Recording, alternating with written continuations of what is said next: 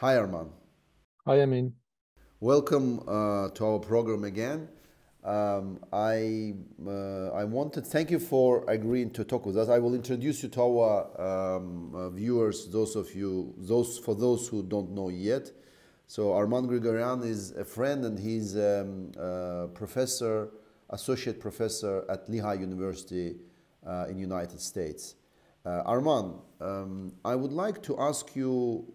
I would like really to know your opinion about what do you think are now main points of disagreements between Azerbaijan and Armenia, between the two governments, on the road of achieving peace agreement. First of all, thank you for the invitation. I mean, it's good to see you. It's been a while, and I want to extend my greetings to the audience of Daha Yaxşı. So the main obstacles, they are pretty well known. Ever since the ceasefire, there have been three main issues that have been subject to negotiations and disagreement. One is Karabakh's status. The other one is the issue of demarcation and delimitation, which also involves the issue of certain enclaves. And the third one is the communications, or sometimes it is referred to as corridor in Azerbaijan, through southern Armenia, where it should pass and what status it should have. These are the three main issues of disagreements that have been, as I said, subject to negotiations since the end of the war. Of course, when negotiations continue and there is no peace and there is no peace agreement, new issues arise all the time. There are all sorts of problems that have emerged in the process of this continued failure to reach an agreement. For example, the escalation in September of this year has essentially created a new reality, a new issue. There are Azerbaijani troops now in parts of Armenia, and there are all sorts of other issues that contribute to the conflict and contribute to the acrimony. But as I said, these are the three main issues which have been subject to disagreement since the ceasefire of November 9th, 2020. If we go into details, you pointed out to three main issues: the status of Karabakh, which Armenia is insisting on, and President Aliyev is saying that this problem doesn't exist. There is this demarcation issue, which in some countries, Azerbaijan still has demarcation issues. With Georgia, Armenia has this demarcation also may continue. Quite some time, even between the countries where there is no conflict as such. So what is the specific problem between Armenia and Azerbaijan here? And of course the issue of the corridor, it's really interesting for me, from Azerbaijan side, it is, there is Lachin corridor, and we want to have the Zangezur corridor. It's fair, we connect you with, Armenians who live in Karabakh, and we would like you to connect us with Azerbaijanis living in Nakhchivan. So could you go into this in detail in these three issues and explain where are actually the problems, where both parties stand, and why these agreements cannot be achieved on these three issues?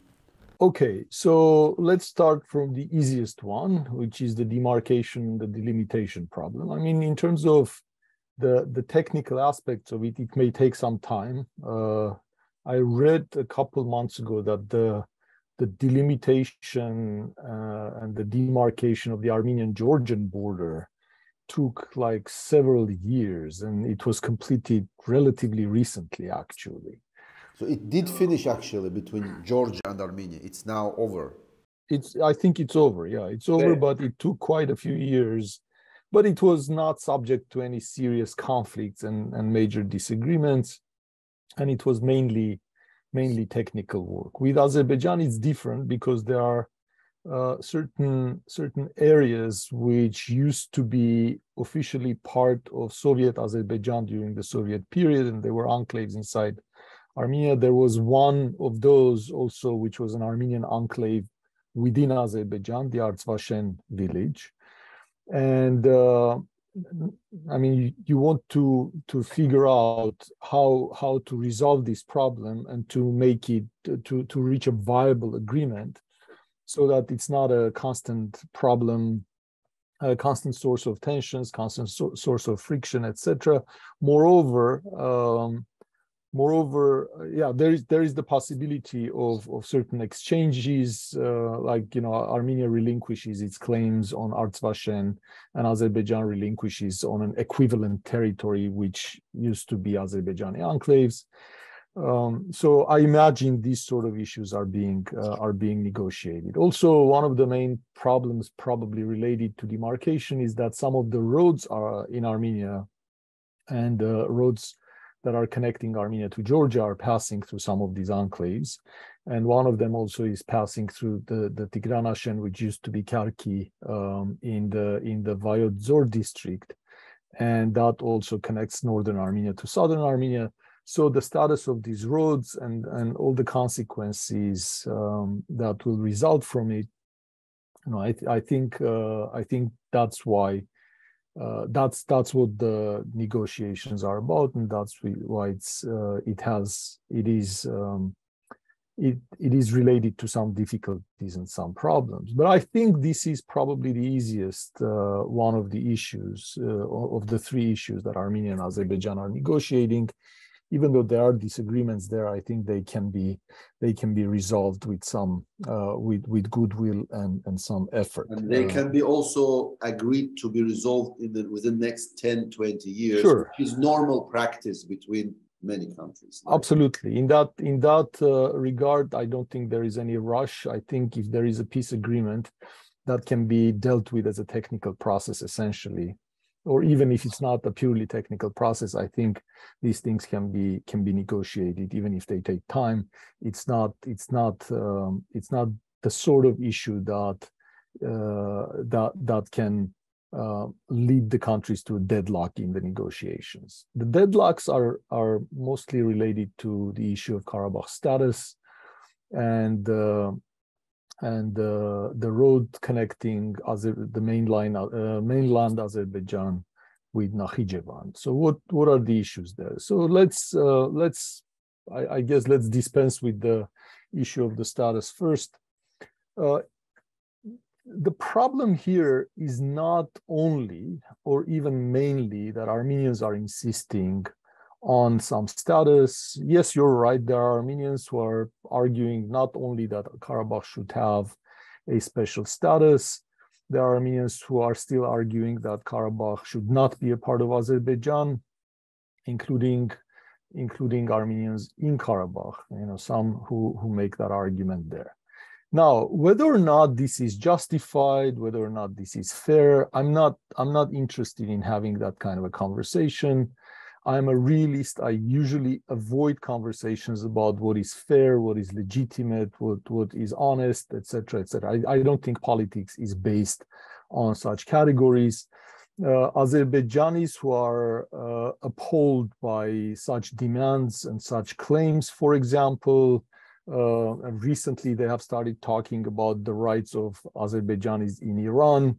On one occasion, I asked an Azerbaijani colleague what he thinks about Northern Cyprus, and he gave me an evasive answer. So we all know that we invoke certain principles and certain concepts of legitimacy to fit what is in our interest, and I don't want to have that conversation. And I don't want to have that conversation with Azerbaijanis or with Armenians. The problem in Karabakh now is that Armenia has lost the war, and whatever demands it makes has to be commensurate with the consequences of the war and with the existing balance of power. And the truth is that Armenia has lost its ability to dictate terms there, or to even have a major influence on how the status issue will be resolved by virtue of the fact that it lost the war and it's in a very, very weakened position. So that's just the bitter reality for Armenians, whether or not their demands are legitimate or justified in some abstract sense. But the problem here that Azerbaijan has to take into account is twofold. Now, first of all, given what Armenians and Azerbaijanis have been through over the last 30 years, even if Azerbaijan has the best of intentions toward Karabakh Armenians, the argument that Karabakh Armenians should be fully integrated as Azerbaijani citizens and have no distinguished status, no distinguished right, and that's the only guarantee they are going to get, is just not going to be very convincing and very reassuring to many Armenians. And again, I want to emphasize something. I don't want to attribute any bad motives to the Azerbaijani state, to the Azerbaijani government, even if they have the best of intentions. And I want to emphasize this. They have a serious problem because of that massive gap in the distribution of power. If they change their mind in the future, they can persecute Armenians in Karabakh. They can take advantage of them. They can discriminate against them. And there is not much that they can do to tie their hands against such behavior in the future. So in political, I hate to get academic about this, but we call this a commitment problem in the study of ethnic conflicts. And this is what the Azerbaijani state and Karabakh Armenians are dealing with. The second problem related to Karabakh is that Armenia and Armenians are not the only opponents of Azerbaijan in this context and in the context of Karabakh status. It is also Russia. I mean, I imagine even other countries, France, the United States, are probably not sold on the idea that there should be absolutely no status. After all, Karabakh did have some kind of a status even in Soviet times, right? And that there should be no distinguished status for Karabakh Armenians. I don't even know that these states agree. But the most important opposition probably comes from Russia.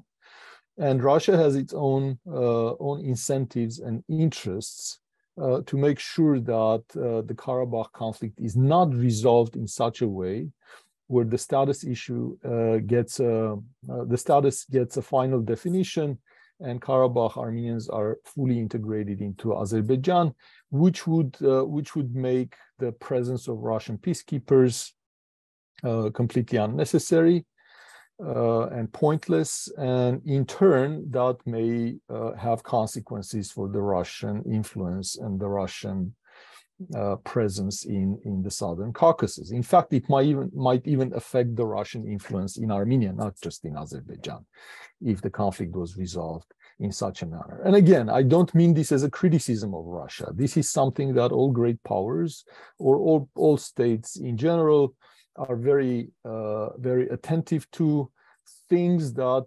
improve or decrease their power positions, right? So they're sensitive to these things. And such a resolution might result in undermining or diminishing Russia's positions in the Caucasus. And that's why Russia is proposing a kind of solution which puts off the issue of status to the future. So it's kind of a new step-by-step plan that the Russians have in mind, which envisions a peace treaty between Armenia and Azerbaijan without a final determination of Karabakh status. I know I'm speaking too long, but just briefly on the issue of the communication through southern Armenia, or the corridor through southern Armenia. Before you go okay. to communication, I just want I have like 2 questions which I will try to connect, and maybe you can finish this and then we can go to communications. Look, you said that this question of status, and we will talk through interview to this. There is kind of this public and diplomatic language that both sides are using and arguments, but then there is reality. You know, then there is reality that both sides have to deal with. And so, you know, when,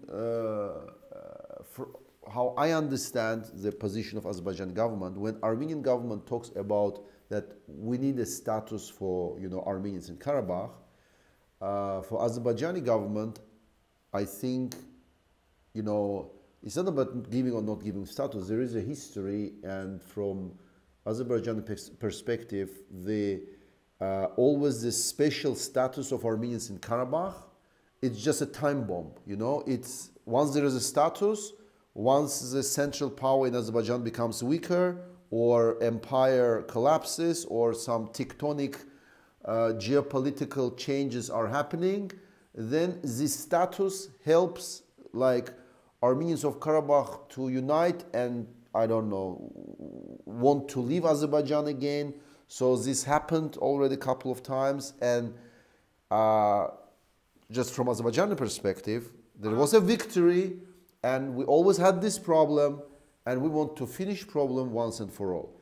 And it's not a problem for us of Armenians living or not living in Azerbaijan, but it's a problem that the status can give them more power, like in 20 years, to start another war, another secession movement.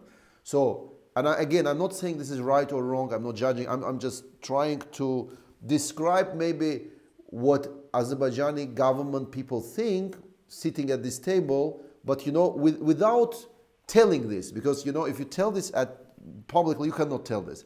Armenian side, on the other side, you know, and I've heard a lot of, or at least some Armenian experts, prominent Armenian experts saying this, well, Armenia just needs to win some time and to buy more weapons, to find better allies, to wait for a better geopolitical weather, and just, you know, to start another war and take Karabakh back, you know, or keep Karabakh and expand whatever is now Armenian part of Karabakh. So there is, you know, this kind of different views, and you know, you could say that, okay, let's use this now to have some special rights, so something to build upon, you know, later. Don't you think this is the, you know, really what's going on? And in reality, as you said, you know, it will not be, the decision will not be made because Azerbaijani government really cares about Armenians living in Karabakh, or because Armenian government, you know, really wants just status, you know, for Armenians in Karabakh. But you know, so it will be resolved more. We're coming now to, you know, foreign influence, you know, how much Russia will be able to stop Azerbaijan, and maybe Azerbaijan and Turkey, from, you know, avoiding or not giving any status to Armenians, you know, in Karabakh. So it will be basically the result of, I don't know, bigger powers, negotiations, or even Russia's, I don't know, kind of, I don't want even to say decision, because, you know, we really don't know what happens. Maybe there are big negotiations, or, you know, trade is going on, you know, beyond what public eyes can see. And as it happened in history, maybe, you know, there will be decisions made, and they may not be even, you know, really made, you know, in Yerevan or even in Baku. So we are coming now to another issue of, I would like your perspective on how you see in reality who gonna decide if Armenians will have status in Karabakh or not.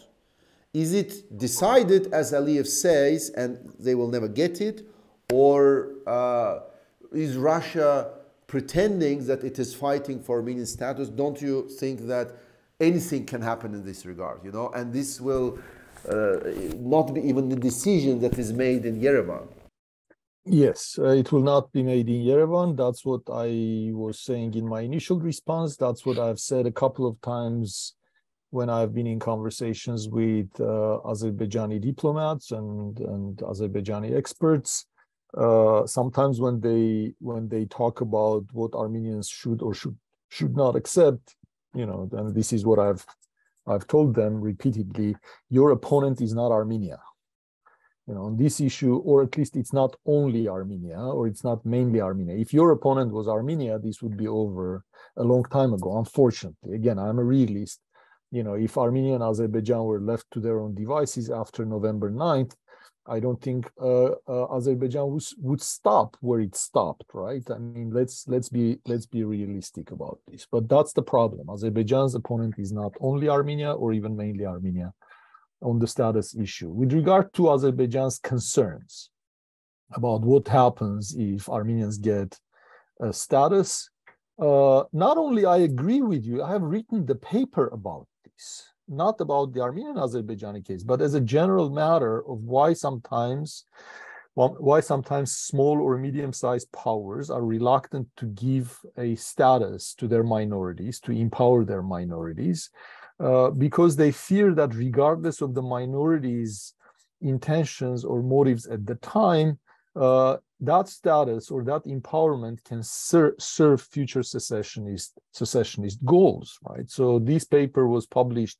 in 2015 in the journal International Security. Sorry for the plug, but your readers probably would like to read it. It's called Concessions or Coercion.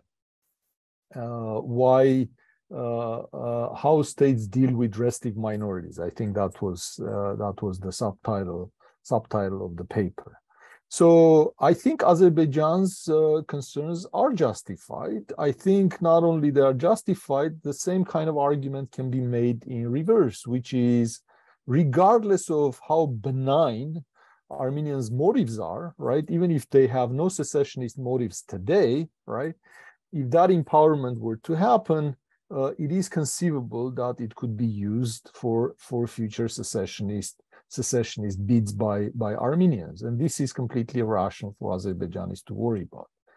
But the two problems here are, number one, then what are they going to do about it, right? What's the solution to it? Are we really going to argue then the correct solution is to get rid of the Armenians altogether?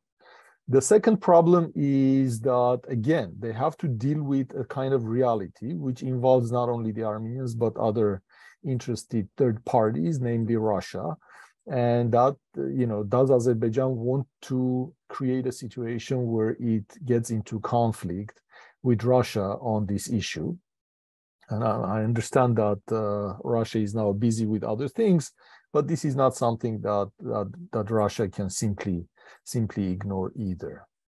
And there was a third point I was going to make, but now I forgot what. No, yeah, you will start talking in a minute about communication, but I wanted to finish. No, about the status issue. I had a third point, but no, I want to connect what we just talked about with, it's an interesting situation. So on the one side, there is argument about rights of minorities in Azerbaijan. So rights of Armenian population in Karabakh in Azerbaijan. This is argument that is made. But it is really kind of amusing that this right is used, or this argument is used by Russia, to strengthen its influence in the South Caucasus. And on the other hand, I'm coming now, I want you to open up a little bit for our audience this connection and influence and interest of foreign powers.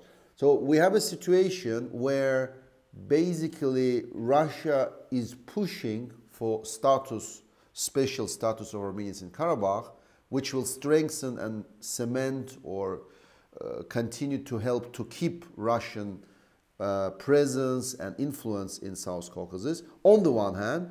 On the other hand, we have a situation where France and United States and Western powers, who are fighting against Russian influence, I don't know, in Ukraine, in the whole of Europe.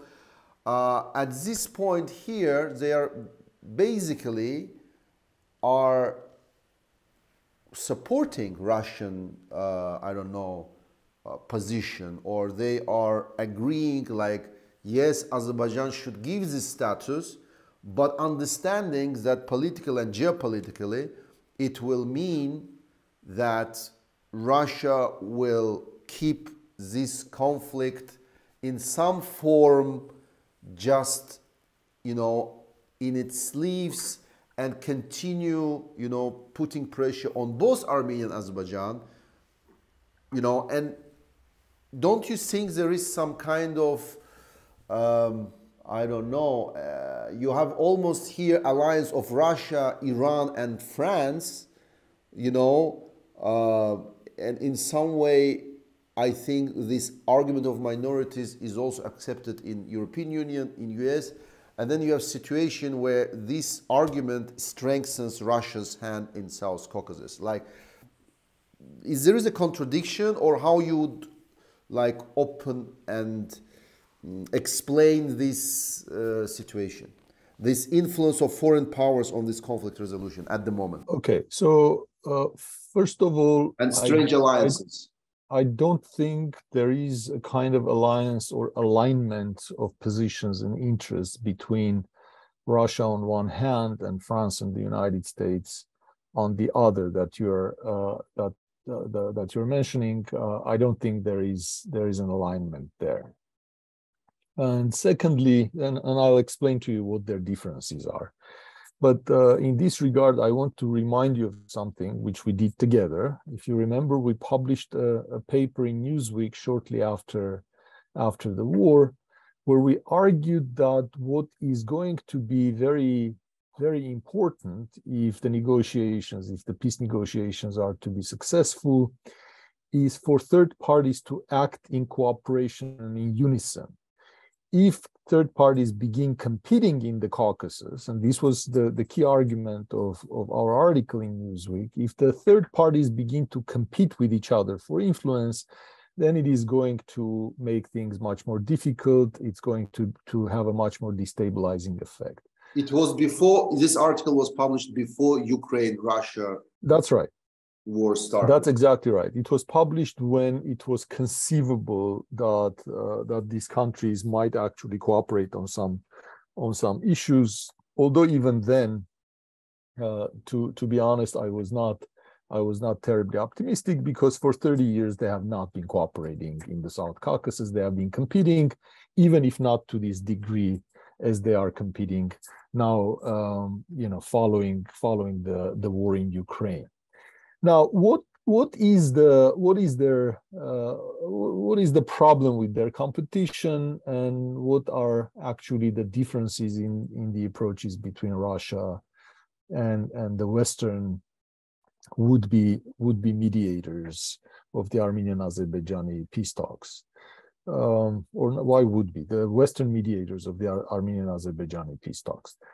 Russia does insist on not determining any status. Russia is not saying, let's give Karabakh some kind of an autonomy or some kind of a political status and have a final package solution where all issues are resolved in one fell swoop, and there is a peace treaty and there are no outstanding issues remaining. Russians are arguing, and I might say, regardless of what their motives are, there is some logic, there is considerable logic to their argument, that the positions and the fears and the wounds of the parties are such that hoping that any agreement on the status can be reached at this point, which would minimally satisfy all sides, is just a chimera. It's not going to happen. So it is better to leave it for the future.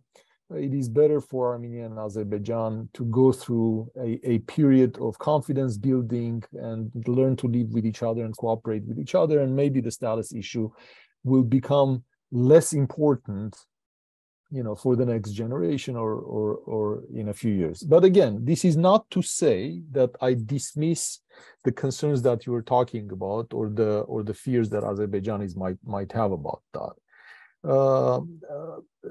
So the point is that this is the Russian approach, and the Western approach.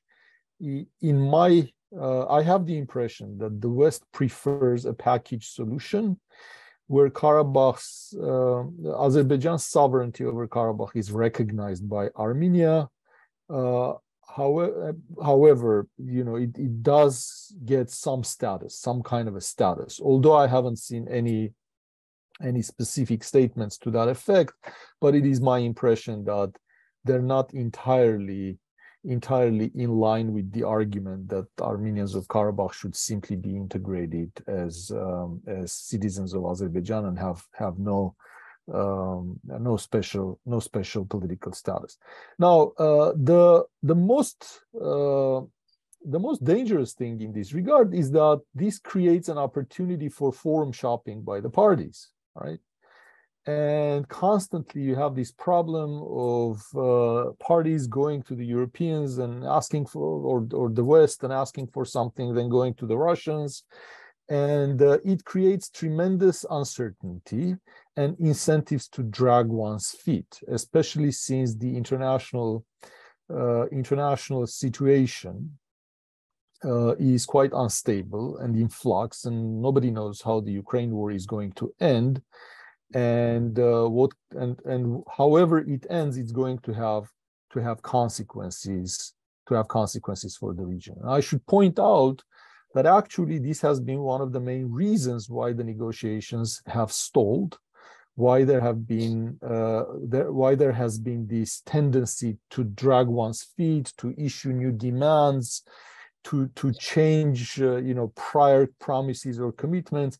If you remember, when the war had just started, when we had that forum in Istanbul where you and I were talking about its consequences, and this is precisely what I said then. It had just started, but I argued that this is going to have a destabilizing effect in the Caucasus because it's going to create a lot of uncertainty, and the parties are going to have incentives to wait and see, and to drag their feet and to engage in a lot of forum shopping, which is never good for negotiations. So I hope I answered your questions about the status issue, and we can talk about the corridor, or if there is something else you want to ask about this. I want maybe it's I think it remains to see, again, in reality, I think you and me, we agree that in reality, at the end, this decision will be made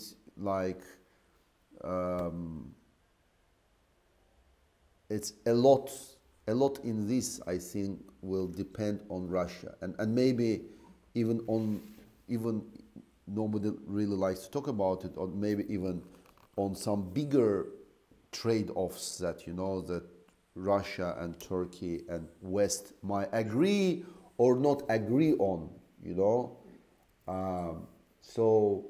but let's come then to corridor issue.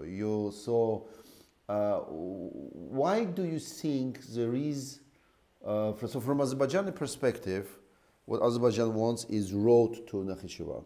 Why does it create so much tension? Because in Azerbaijan, people think if we give you Armenians the connection from Armenia to Karabakh, Armenians, right? So it is just fair, even putting aside it was agreed or not agreed in trilateral statement, as a result of the last war. But it seems to be fair that Azerbaijanis living in the mainland also want to have a similar connection to Azerbaijanis living in Nakhchivan. So why this problem is causing so much discomfort and disagreement, in Armenia? Why it cannot be resolved? How it can be resolved? It is again it's similar to the problem I described earlier, a kind of commitment problem. When you have a relationship that is asymmetric, the weaker side sometimes has particular fears of making certain concessions or giving certain powers to the other side, which can be exploited for something else. there was a paper written, and it was never published, by one of my professors at the University of Chicago back in the 1990s, called "Bargaining Over Issues That Affect Future Bargaining Power." Right. So whenever you agree to something that can, the bargain itself, the agreement itself, can change the bargaining power between the parties, or create opportunities for the other side for exploitation, then there is a concern. Now let's put it in the context of, certain rhetoric that exists in Azerbaijan about the historic rights to Zangezur, and again put that in the context of Armenia's current weakness and defenselessness, right? And the other problem is that Armenians have been talking about, there is no problem. Can I just intervene here? Again, and correct me if I'm wrong, the negotiation goes, if there will be a road from mainland Azerbaijan to Nakhchivan, it will be protected by Russian troops. So basically, it's part of agreement that Russia will provide the security, right? So just coming back to Armenian fears, it's kind of impossible that Azerbaijan will start a war with Russia, to occupy, Sunni region. Like, it is. Don't you think not real? Yeah. It's totally unrealistic. No, again, I don't know the details of the negotiations. I'm telling you what the overall generic fears are in Armenia. Some of them may be unjustified, but again, any suggestion that Armenia's sovereignty over that region should be compromised is treated with a lot of anxiety. It is treated with a lot of anxiety also because this is the border connecting Armenia to Iran. And as you have seen, it is also treated with a lot of anxiety in Iran, not just in Armenia, right? So Iranians probably also have the information that it will be under Russian protection, but they're worried. They're worried as well. So there are some concerns there. Moreover, it is my impression. Arman, also, this is a concern. Like, I really want to go into the heart of it, because this, also Iran's concern. Like, again, this will not be, if I understand correctly, Azerbaijani troops in Armenia. It will be Russian troops in Armenia, which, I'm sorry, but they're already in Armenia. Like in other parts of Armenia, they are will not be on this road. So they will be part of the Russian troops that are already in Armenia, right? They will come and protect this road. So I don't understand why Iran thinks that Azerbaijan will stop communication of Iran with Armenia. Like, again, there will be no troops. Maybe there are things we don't know. But again, these conversations have been taking place for 30 years, beginning with the global plan, etc., etc. And there are legitimate anxieties. And I'm not saying these anxieties cannot be addressed. They probably can be addressed. And one of the things that could address it is a kind of third-party guarantee that makes such exploitation impossible. But I'm talking about where these anxieties come from, what the concerns are. And the other thing is that Armenians have been offering alternatives to connect the mainland Azerbaijan with Nakhichevan, alternative routes, alternative transit routes, which would also connect Azerbaijan to Turkey through a shorter route through Armenia, and Azerbaijan is not interested in those. Now, there are all sorts of arguments. We have already built that train line toward Mehri, and the other road would be redundant or economically not very necessary, etc., etc. I know about all those arguments. But I think there is an argument there that perhaps if it is indeed about having just access, the unimpeded access to Nakhichevan, perhaps there is it's not such a bad idea to consider other alternative routes which provoke less anxiety in Armenia and less anxiety in Iran. Why not take the other routes? It's a very good question. I would like also, to add here, also for the context, there is always this fear in Armenia that, Azerbaijan, I don't know, may occupy south of Armenia, and when this situation came into existence, Armenian side suddenly said that there is now Armenian troops are on sovereign territory of Armenia, right? Azerbaijani troops now have moved forward into what is international recognized, borders of Armenia, and Aliyev made such a response, Arman. He said, well, Armenians are accusing us that we have occupied now part of Armenia. Well, why they are not recognizing, the borders? Because they are not recognizing, borders of Azerbaijan. So we don't know where borders are. How they can say that we're occupying part of their territory? What I'm trying to say, Arman, that, if I would look at it from a side, so it looks like Azerbaijan is trying to make argument in Armenia. So if you don't like when somebody is coming and crossing your international, borders, why do you think that you can do this, in some other area with Azerbaijan, but why do you think that Azerbaijan or nobody else can do it with you? So this is, and I understand that in Armenia this comes off as the, and is maybe getting even bigger as a fear of, no, Azerbaijan wants to, occupy whole of Armenia. I've heard even experts saying that, we cannot agree on, Karabakh going back to Azerbaijan or accepting that it is part of Azerbaijan, because Azerbaijan will not stop there. It will demand more, there will be genocide, all Armenians will be killed. And I feel like we are trapped into this distrust and fears that, in my opinion, are not, they are not realistic. I don't believe that Azerbaijan has intention, to occupy all of Armenia and Armenia will stop to exist. Like, this is not possible, right?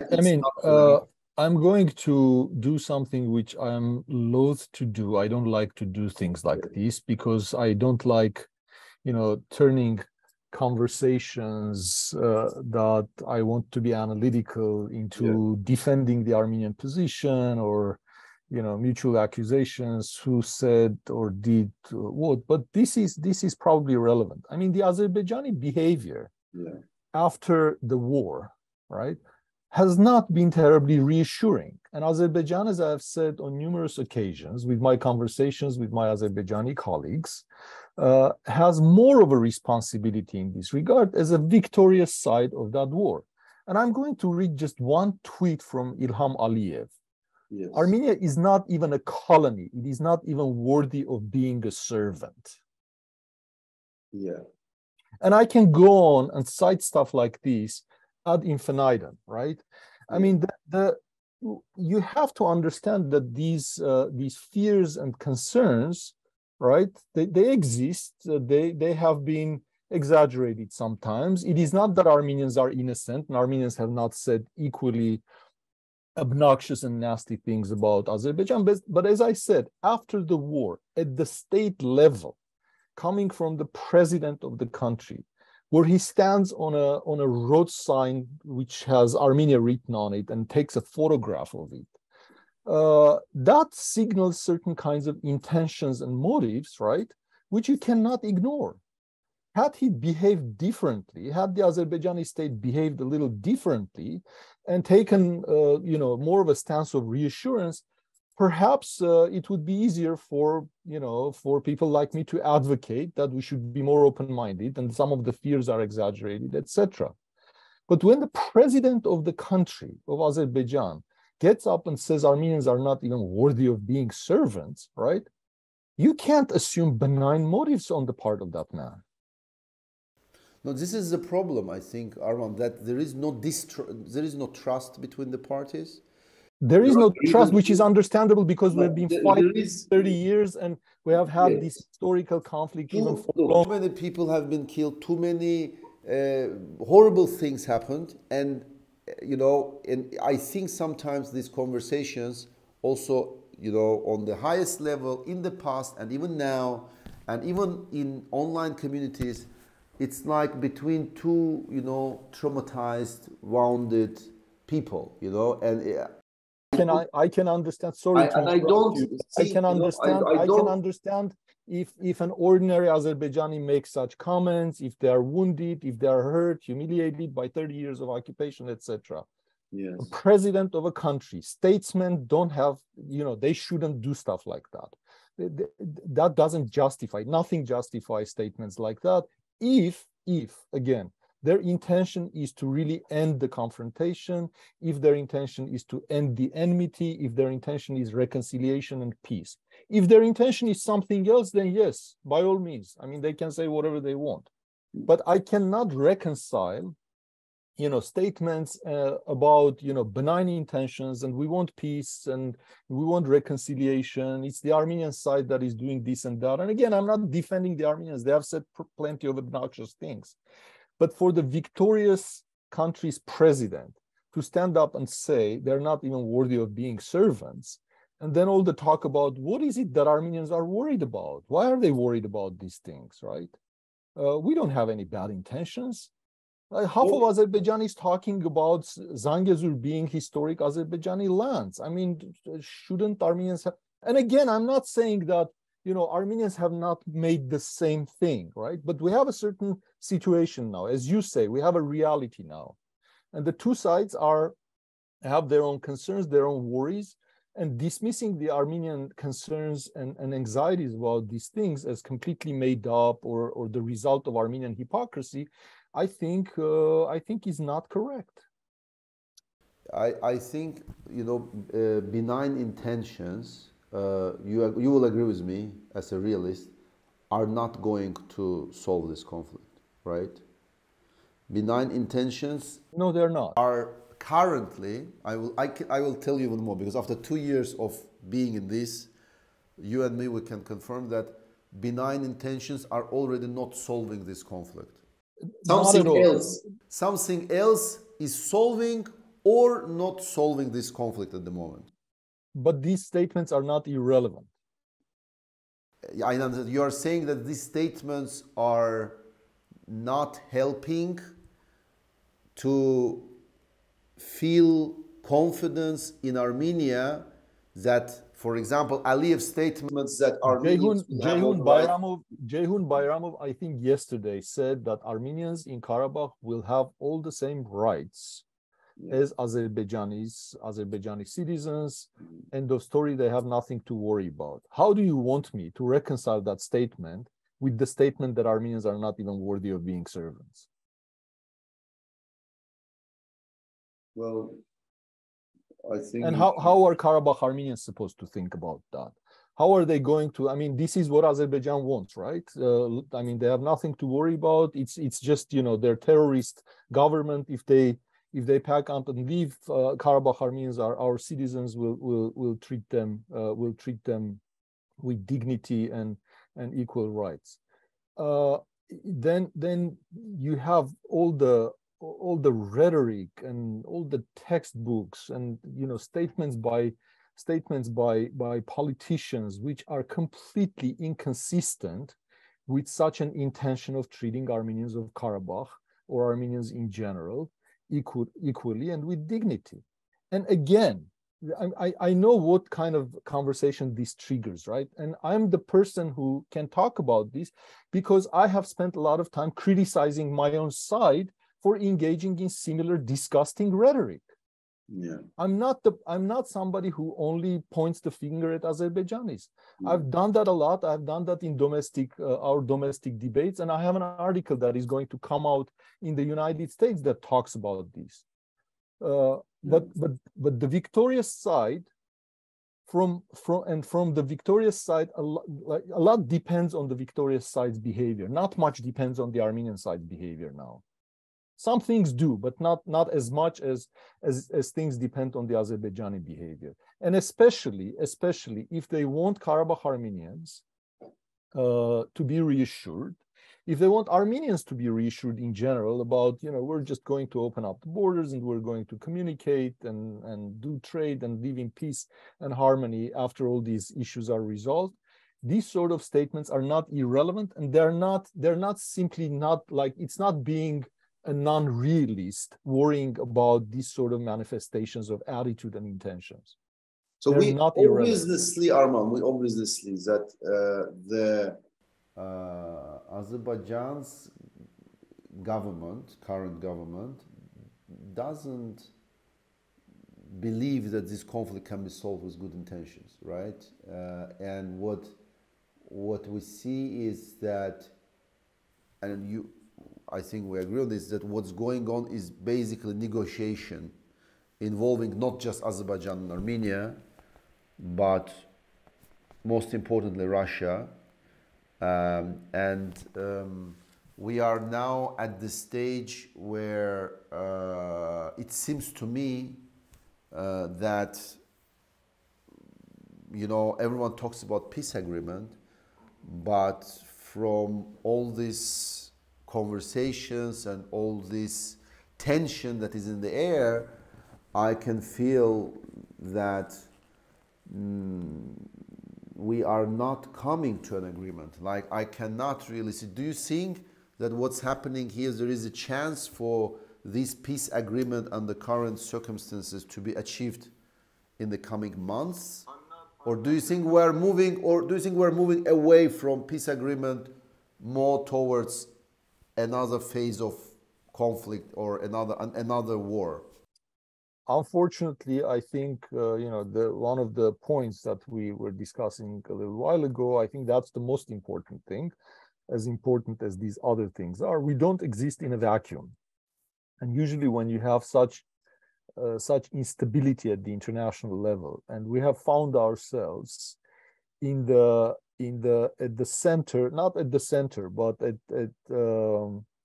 some in some area of great power competition, right? These sort of competitions never produce good results for any region, right? So and now you have all this competition, all this uncertainty, all this flux, right? It's a very, very unstable situation in our region, and anything can happen. So the peaceful outcome is going to be likely when there is more of a stability, when there is more of a convergence of expectation between great powers of what can and cannot be done in our region or elsewhere. And then there will be both more of an opportunity for meaningful negotiations, and there will be also pressure on us on both sides to reach an agreement if it is in the interests of the relevant great powers. So without that, I'm afraid we are going to keep struggling with this, and there is going to be more and more instability and more resistance to coming to a final agreement. But again, our behavior, the behavior of the Armenian and Azerbaijani governments and societies, is not completely irrelevant either, right? So that we should not simply resign ourselves to this notion that nothing depends on us and it doesn't matter anyway. And we should try to figure out under what conditions we would be able. What are the minimal expectations or minimal demands upon which we agree to sign that peace agreement and to live with it, right? So that's an important conversation. I think we should keep having that. And at the end, I wanted, because again, I think we agree that many of the problems and even statements or even policies that are being pursued now from both sides, they are coming from this great distrust, from these past failings of, I don't know, understanding each other, compromising with each other. So what do you think, maybe at the end of the conversation, if you have any thoughts about what could Armenians and Azerbaijanis, both governments and societies, do to, I don't know, to have more trust, to build this trust? Like, what can be done in your view? For starters, we should refrain, and really seriously refrain from engaging in this kind of rhetoric, especially at the governmental level. That's unbecoming of statesmen. Statesmen should not use that kind of language. It is both unbecoming of them and dangerous and not conducive to changing the atmosphere. I understand conflict, I understand disagreement, but this sort of language, this sort of rhetoric is just poisonous, and it should be avoided. And both Armenians and Azerbaijanis should do it at the governmental level and at the societal level. Of course, I mean, on both sides there are going to be people, but again, especially people who have some who have power in the government, who also have authority in their societies. They should refrain from that kind of language. And again, I want to emphasize that this is directed both at Armenians and Azerbaijanis. We should also be more prepared to have these conversations and to listen to each other and to understand what the realistic solutions are. We should understand each other's grievances and fears, right? The tendency is always to hear somebody on the other side and say, yeah, but you did this. But, you had this other position somewhere, like to expose the other side's hypocrisy, to expose the other side's, the illegitimacy of the other side's positions. I think if we, especially if we're talking about the second track, if we're talking about, expert to expert conversations, we should try to understand each other's society's grievances and fears. We should learn to listen to each other, instead of shouting at each other and instead of hurling accusations to each other, and certainly we should stop hurling insults at each other. So that's the minimum that can be done. Also, I think we should be more realistic about what can and cannot be done without the involvement of third parties, right? I think it is the sad fact of international relations that countries like Armenia and Azerbaijan don't exist in a vacuum. It's not just up to us. We have to understand, we have to be able, and we have to learn to reconcile our interests and demands and grievances with the interests of important actors in the international arena, instead of just complaining about it and again talking about some universal principles of justice.